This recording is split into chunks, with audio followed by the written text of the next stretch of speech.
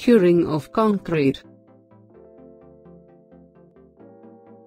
We have already discussed the aspect of hydration of cement in a video. Concrete attains its strength by the hydration of cement particles when placed.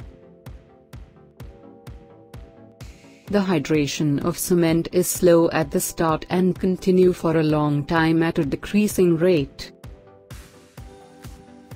The heat and product formation due to hydration of cement depends upon the extent of hydration. The cement requires a water-cement ratio about 0.23 for hydration and a water-cement ratio of 0.15 for filling the voids in the gel pores. In total, water-cement ratio of 0.38 requires for hydration and filling the voids in the gel pores.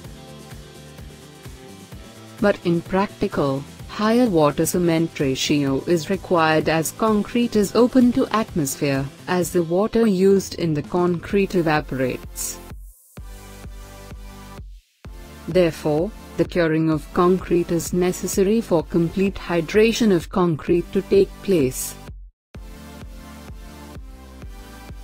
Let's define curing of concrete as the process of keeping the concrete moist, so as the hydration of cement can continue.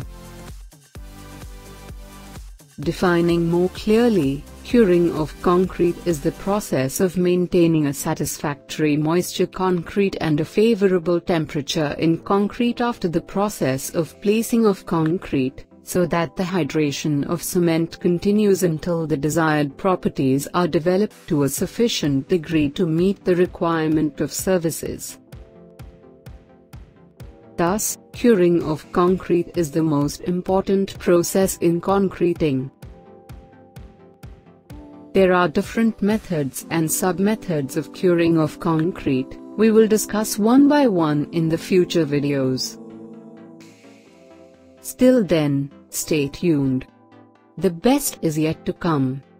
Kindly do like, share, comment your views and finally don't forget to subscribe our channel.